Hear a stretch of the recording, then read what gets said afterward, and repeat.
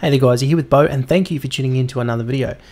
Now today we're going to be discussing whether the US is planning on returning to a gold standard. Yes, that's right.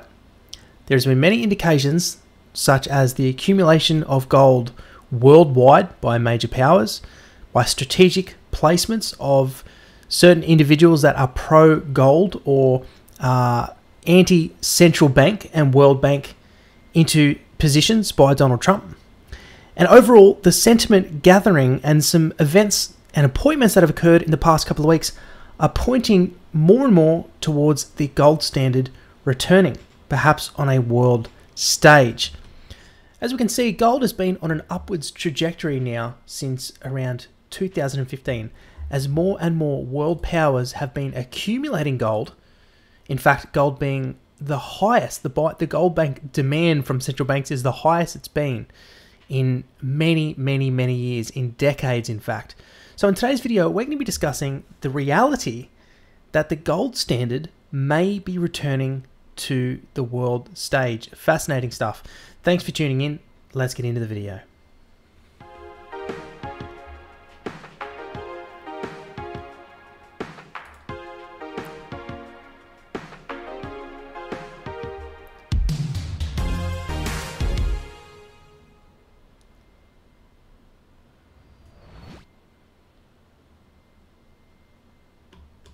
Welcome back guys, thank you for tuning in. You are here with Bo Stoner from Cryptocurrency Australia, the channel where Bitcoin, economics and politics come together. Now today we are going to be discussing and diving deep, I've done some deep digging today, into the real possibility that the United States Federal Reserve may be planning on returning to a gold standard, a gold-backed US dollar. It seems implausible now, but by the end of this video, from what I'm going to show you, I think you're going to be convinced that something huge is underway and the Trump administration, with its strategic inputs, is sending signals that this is coming. And it's truly mind-blowing, incredible stuff. So just starting off, I just want to show you what the gold price has been doing. So anyone following gold price knows that gold has been on an upwards trajectory now since 2015. The price was sitting around $1,000, $1,000 US, and now we're sitting here at $1,419. Now, for those who are used to cryptocurrency increases in price and returns, would see this as not a whole lot, but for gold, this is a substantial increase, around a 40% increase over a relatively short period of time, just a few years. Now, what is this? What explains this increase in the gold price? Well, it's because we have world powers have been accumulating gold for the past few years. Here we have an article here from RT, global gold fever. India follows Russia and China by boosting bullion reserves. The Reserve Bank of India is expected to add 1.5 million ounces, or 46.7 tons of gold, to its growing stockpile, which has reached record levels as the country appears to have joined the global anti-dollar push. The world's 10th largest gold holder, India, has purchased 8.2 tons of the precious metal so far this year, according to data from the International Monetary Fund. In 2018, the RBI bought 42.3 tons of gold. The regulator currently holds 608.7 tons of the yellow metal that accounts for about 7% of the country's foreign exchange reserves. The move reflects the current trend among global regulators. According to the latest report from the World Gold Council, the central banks across the world acquired 651.5 metric tons of gold in 2018. The unseen year-over-year surge of 74% made the figure the highest annual total on record. Moving on to the next article here. This one is from gold.org. It's some research that was conducted. Central bank demand in 2018 was the highest since Nixon closed the gold window. Despite a decade passing since the global financial crisis, times seem no less certain. Central banks reacted to rising macroeconomic and geopolitical pressure by bolstering their gold reserves. These actions are consistent with a recent survey commissioned by the World Gold Council. 76% of central banks view gold's role as a safe haven asset as highly relevant, while 59% cited its effectiveness as a portfolio diversifier. And almost 1/5 of central banks signal their intention to increase gold purchases over the next 12 months. Now, many people, including myself, saw this accumulation of gold originally as an opportunity for central banks to maybe offload some of their US dollars to diversify their treasuries with gold, especially moving into uncertain global economic times. It's certainly been tumultuous politically on a global stage. And so the natural thing is to accumulate hard currency. Gold has always been hard currency, hard money, to offset that risk. But perhaps they're accumulating gold for another reason. Perhaps in the preceding couple of years, they have been getting signals that the world, that the United States, may be looking to return to the gold standard. And maybe that's why maybe they're filling their treasuries with gold in anticipation that the United States dollar, which is the world's reserve currency, is one day going to be backed by gold again. I know, sometimes the truth seems stranger than fiction. But honestly, the way I'm looking at this now, it seems like a plausible scenario. But let's get back to the content and dive into this even deeper. For those of you who don't know, here's a little bit of a history on the dollar and the gold standard from a blog on our website that I wrote a number of months ago on whether Bitcoin could become a world reserve currency. I'm going to get into that at the end of this video, but let's just go into a bit of the history on the dollar and the gold standard. The gold standard was formed under the Bretton Woods Agreement. Sprung into life in 1944, this agreement ensured that the price of the US dollar stayed fixed to the price of gold. What this meant was that the US dollar note essentially was a guarantee for gold and an equity-based asset because there was gold underpinning the value of the dollar. It wasn't guaranteed by the government, which is current fiat currencies. It was a guarantee for physical gold. Other countries subsequently pegged the value of their currencies to the US dollar. So many foreign currencies, including the Australian dollar, including the Great British Pound, were also pegged to the price of gold. This gold standard remained during the decades prior to the First World War. Trade between countries was conducted with physical gold used for settlement purposes. Each country conducted trade had an actual stockpile of gold. Naturally, this stockpile would rise or fall depending on the strength of their economies. So they couldn't just issue, these countries couldn't just issue, well, they could because they did. What they started doing was, so they had reserves of gold, and the dollars in circulation had to match how much they had in reserves. But what they started doing during the wars is they started doing fractional reserve lending, where they were printing more dollar notes than what they had, than the gold they had in reserves. And this became a trend. So all these countries got into trouble when they had more money outstanding than what they had in reserves. So if everyone at one time went to go and redeem their gold at once, there wouldn't be enough gold in reserves. So it was almost a form of fraud. If you think about it, at a state level, they were conducting essentially fraud by printing more of these notes that at the time were backed by gold when they didn't have gold in reserves. Back to the article. On August 15th, 1971, the gold standard ended after then President Richard Nixon announced the Federal Reserve could no longer redeem dollars with gold. Later in 1976, the price of gold was completely decoupled from the value of the dollar. Now, this was likely done, this announcement where the Federal Reserve could no longer redeem dollars with gold, that was likely done as there was more dollars outstanding than what they had in reserves. And they knew that, and so the only thing they could do was say, well, you can't redeem this for gold anymore. So now we're going to have to guarantee the value of this currency as a government, thus turning it into a fully fledged fiat currency. And here's a video, actually, this isn't easy to find, but here's a video of President Nixon actually announcing the Federal Reserve could no longer redeem dollars with gold. It only goes for a minute or so. Let's watch it together. The strength of a nation's currency is based on the strength of that nation's economy. And the American economy is by far the strongest in the world. Accordingly, I have directed the Secretary of the Treasury to take the action necessary to defend the dollar against the speculators. I have directed Secretary Connally to suspend temporarily the convertibility of the dollar into gold or other reserve assets, except in amounts and conditions determined to be in the interest of monetary stability and in the best interest of the United States. Now, what does this action, which is very technical, what does it mean for you? Let me lay to rest the bugaboo of what is called devaluation. If you want to buy a foreign car or take a trip abroad, market conditions may cause your dollar to buy slightly less. But if you are among the overwhelming majority of Americans who buy American-made products in America, your dollar will be worth just as much tomorrow as it is today. The effect of this action, in other words, will be to stabilize the dollar.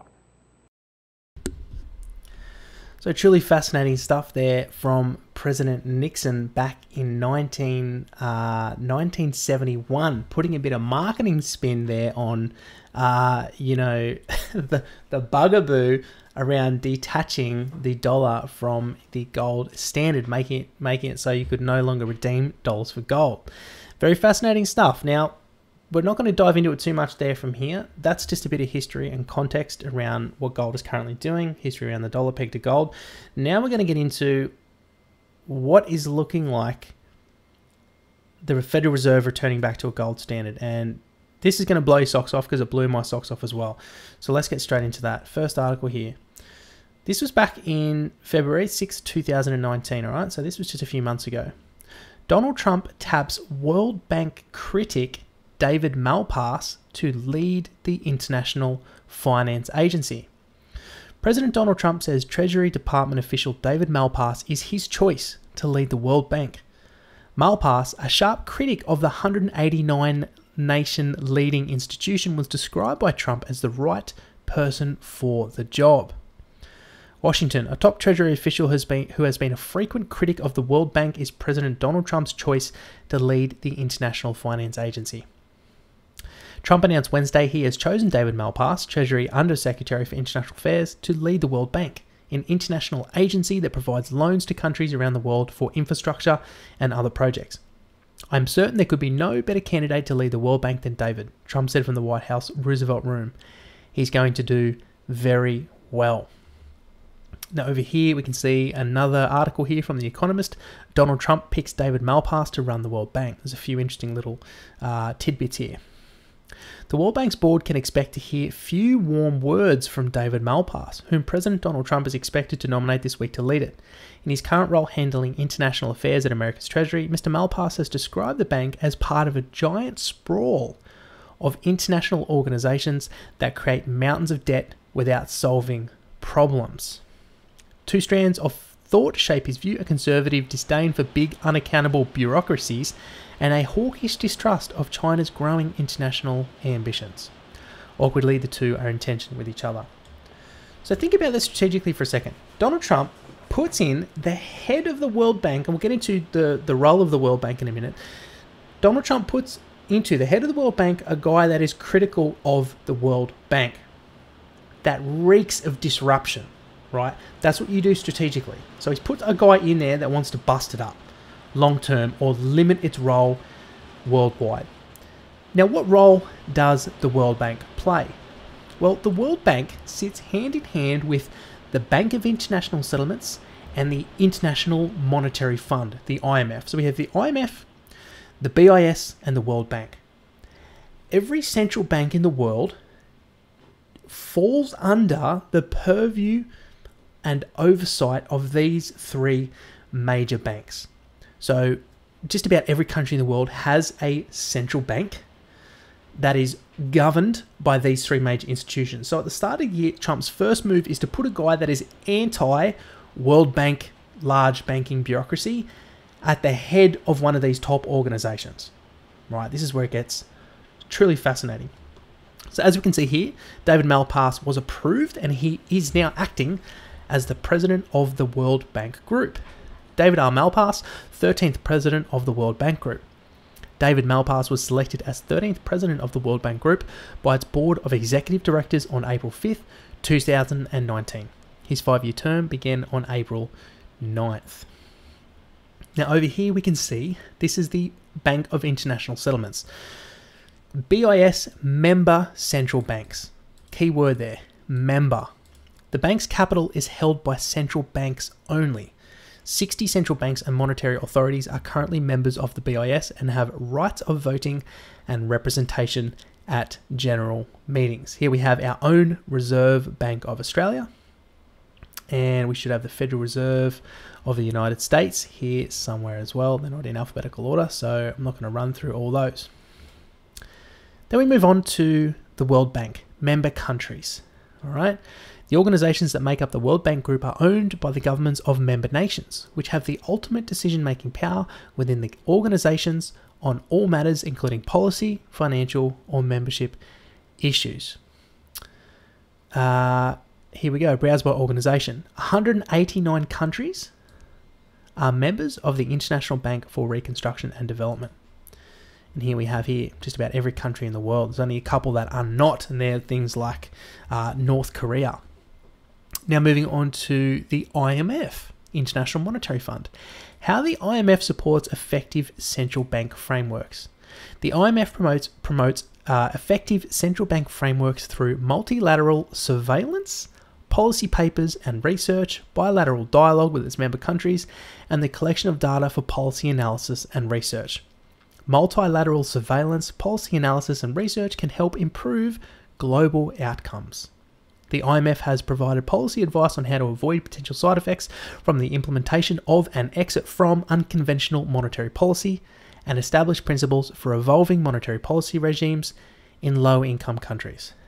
The fund has also examined interactions between monetary macro-prudential policy and provided principles for the establishment of well-functioning macro-prudential frameworks.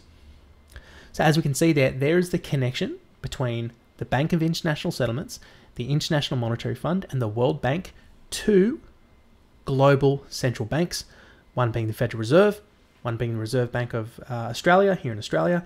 There's the connection. So Trump put an anti-global bureaucratic bank in as the head of the World Bank. We now have connections to central banks around the world and the Federal Reserve of the United States. Now here's where it starts getting really interesting. So just a few days ago, Trump tweets this: I am pleased to announce that it is my intention to nominate Christopher Waller, PhD, Executive VP and Director of Research, Federal Reserve Bank of St. Louis, Missouri, to be on the board of the Federal Reserve. Prior to his current position, Christopher served as a professor and chair of economics at Notre Dame. And then straight after that, I am pleased to announce that it is my intention to nominate Judy Shelton, PhD, US Executive Director, European Bank of Reconstruction and Development, to be on the board of the Federal Reserve. Judy is a founding member of the board of directors of Empower America and has served on the board of directors of Hilton Hotels. Here we have an article here. Trump picks Christopher Waller and Judy Shelton for Fed board. Just reading a few paragraphs here. President Donald Trump intends to nominate Christopher Waller and Judy Shelton to the board of the Federal Reserve. The president announced his decision in a series of Twitter messages on July 2nd. If confirmed, Waller and Shelton could fill the last two vacant seats on the 7-member board. The Senate has already confirmed 4 other Trump appointees to the board, including its chairman, Jerome Powell. Waller is a director of research at the Federal Reserve Bank of St. Louis, Missouri. The Senate confirmed Shelton in 2018 to be the executive director of the European Bank of Reconstruction and Development. The Federal Reserve Bank was originally tasked by Congress with keeping inflation in check and preventing economic bubbles and recessions. The Fed dictates the nation's monetary policy through an array of financial tools, key among which is the interest rate at which banks borrow money. The Fed kept interest rates at historic lows throughout the presidency of Barack Obama, but embarked on a spree of rate hikes after Trump took office. The president began openly criticizing the central bank in July 2018, calling it the biggest problem for the nation's economy. Interesting. Moving on to the next article. Here's the bombshell. Trump's Fed pick Judy Shelton is a fan of the gold standard and other unusual economic policies. Key points. President Donald Trump tweeted on Tuesday his intention to nominate Judy Shelton and St. Louis Fed economist Christopher Waller as Federal Reserve Board governors. Judy Shelton, who serves as the US Executive Director at the European Bank for Reconstruction and Development, wrote as early as last year in support of pegging the dollar to gold prices. Questioned in a recent interview with the Wall Street Journal opinion page whether the US Central Bank should lower rates, Shelton said, "The answer is yes." Reading through a few paragraphs here.